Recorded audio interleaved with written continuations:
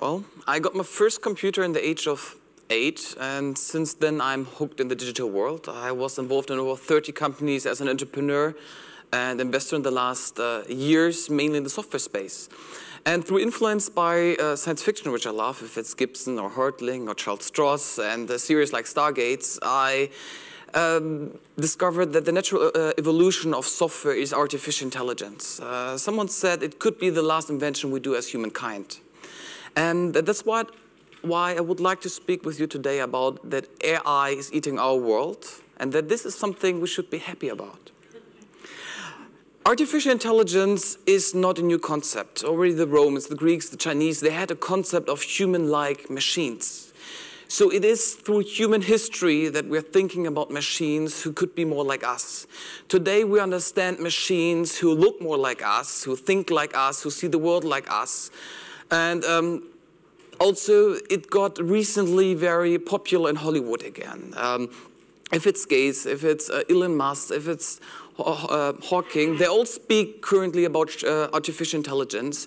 And the reason is 3 factors came together in the last 3 years, which are interesting to worth. The first is the increase in processing power, the second is data, and the third is progress in machine learning.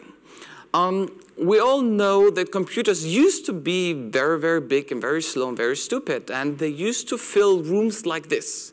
Rooms like this were computers, and they were just a smart calculator, just a calculator. But today, we all have a supercomputer in our pocket, in our smartphone. Thanks to Moore's law, which is valid for the last 50 years, every 18 months, a computer is half the size, half the price, and double the speed. So computers are getting faster from time to time, from year to year, and this won't stop. So it's like your brain would get better. Just imagine you would get smarter every 18 months, what you could do with this. So the computer get better. This is the first things. They get smarter and faster. The second is we have more data. It's like for us humans, more data means you have more to process. And thanks to the internet 25 years ago, we produce every day more data than the day before.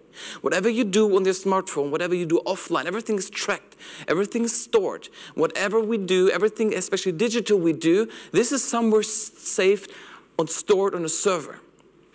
And that is why companies like Google, like Facebook, they use these huge complex processing powers in combination with data to make sense out of the world they have. And they use machine learning to use all these computers and data to make even their business models more, to understand better what the customers do to make more money. Just imagine what this means if computers are getting stronger, faster, and you have more data to do it. So machine learning is the idea that you do not need to program everything. Yes? If you don't use machine learning, you want to improve a computer or a computer program, you have to write it in the code. You run it, you test it, and then you have to write the code again. With machine learning, the machine is able to adapt itself. And with the machine learning, something the last years had a breakthrough, which is really interesting, and it's called deep learning. And deep learning are neural nets and layers. They asked me to explain this a little bit more. So this means it's mimicking how the brain works. And it's, in easy words, you have 2 points, and when the machine is doing something right, the path between 2 points is getting stronger. And if the machine is doing something wrong, the path between 2 points is getting weaker.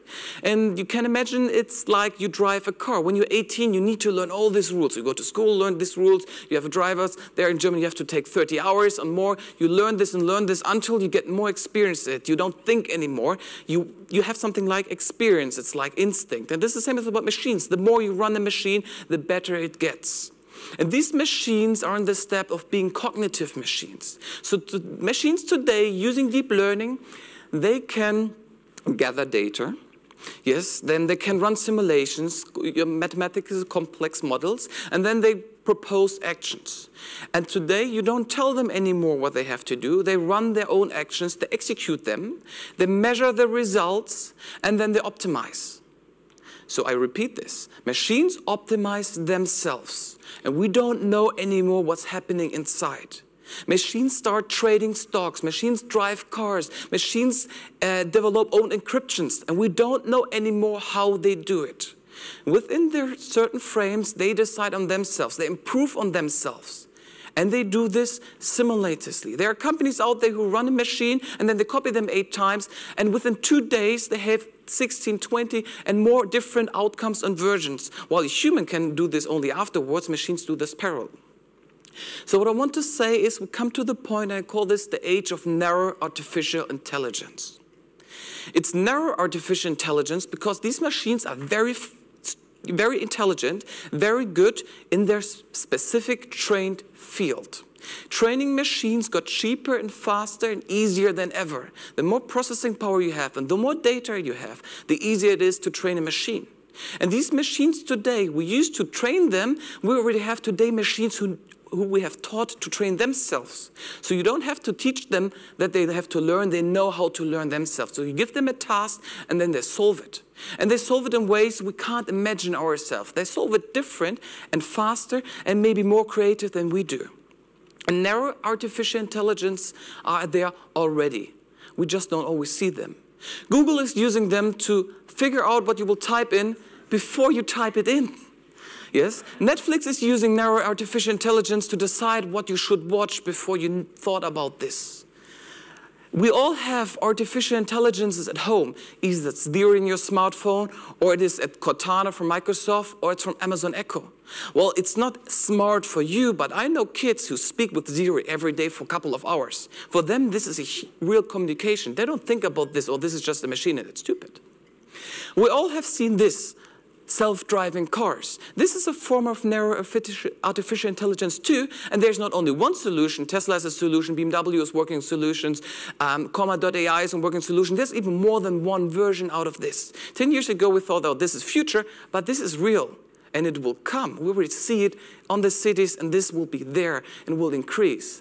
There are self-driving trucks based on artificial intelligence.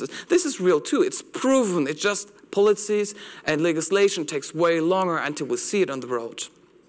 You can use artificial intelligence almost in every object. It's like a layer. You see it or you don't see it. It is everywhere. Wherever you have a computer, you can put artificial intelligence in there and they can do something for us.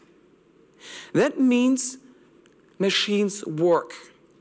Machines work for us. That's why we invent them. We invent them so they work for us. They work for us 24 hours a day, 365 days a week, a year. They don't complain. They don't want a raise. They don't go on a strike. And they get cheaper the more you use them. They get more efficient the more we use them. We use machines to do the physical work we don't like to do. We use machines to do the boring work we don't like to do. And we use machines to do the thinking work we honestly don't like to do anymore. And what is the benefit for us? Well, the benefit for us is we have more Lebenszeit. We have more time to live. We only have in an average life 4,500 weeks. So time is, and we learned this today, is very scarce. It's the most scarce thing we have, the only limited resources in our life. So when the machines do the work for us, we have more time to live. We have more time for the important things in life, which is family, which is friends, which is traveling, your wife, your husband, your kids. It's reading a book, it's travel the world, it's doing something for the community or start a company. When the machines do the work for us, we have more time to be human. However, and this is the first people ask me, what is about jobs? And honestly, I won't tell you, well, this is, going to end very easy. Yes, machines are there and they are continuing to do the jobs for us because we want this. That's why we invent them. Yes, because they are supposed to do the things we don't like to do. So there is the estimation that only in, let's say in Germany, the next 20 years, 5 to 10 million jobs will be replaced by machines. For Europe, it's 50 million. We speak about hundreds of millions of jobs which could be replaced by machines, robots, and computers over the next decades. Just think about sales agents, think about customer support, taxi drivers, cab drivers, and so on. This is just a small list I compiled. I asked a couple of people what jobs could be replaced, and there are a lot of jobs there. The good thing is it won't replace you personally right away. It's more that you will use artificial intelligence to do more out of your job. You use artificial intelligence on computers to leverage what you do today, but on the long run, companies just hire less people because AI plus humans is enough, then let's say 20 or 30 humans did this before. So AI is just there and supporting you. It won't replace you right away. Just on the long term, we need less people to have the same productivity and output. And it's everywhere there. When you sit in front of the computer, yes, AI will replace you. If you're working with people, AI is not there yet. You're on the safe side. And this is something we should not be afraid of, but we need to discuss. This is something we need to be aware of, that this will come. And that's why I'm here today. We need to speak about a system where we don't have to work anymore. Yes, we need to speak about a system which is, I call, the jobless future. I have this picture of a future where we don't have to work anymore. We only work because we want to. We only do the things which are our passion. We only do the things which we have a drive for. We get up in the morning because we really want to do this. And it does not have to be for the money. It can be for a deeper and higher meaning. So we need to speak about the system, how we can do this. I don't have the solution. There are things we can discuss like, unconditional basic income and so forth.